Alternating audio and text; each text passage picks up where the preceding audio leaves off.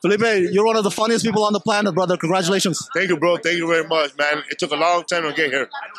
How's your HBO special? Was it well received? Oh, well received, man. I'm super excited. I was so happy when they said yes.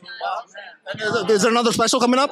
Yeah, I'm working now on a new special right now, and I'm touring right now. It's called the Bad Decisions Tour. What's your advice for aspiring comedians out there? I would just say, man, keep writing, man, and go up every night, hit up an open mic. Even though that's a tough crowd?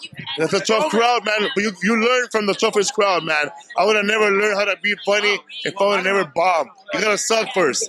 You gotta suck to succeed. You look very beautiful. Thank you. You too. I like the color of your tie. I wake up like this. Of course you do. Men always wake up like that. You guys don't have to do anything. So you're enjoying the evening?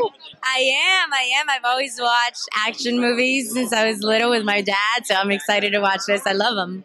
Of all these handsome men, which one are you the most fan of? They're all so handsome. They all are. And then when they put their suits on, they're even more handsome. You can't choose. What are the projects that we can look forward from you in 2018? Well, February 11th, Here Now on HBO will air. Yeah, you know. So I'm excited for that. Yeah, it's awesome. I'm really excited for that. I think it's going to be really good. It's a huge, diverse cast, so it's good. I gotta ask you, did Tim Robbins bestow any Oscar-winning wisdom to you?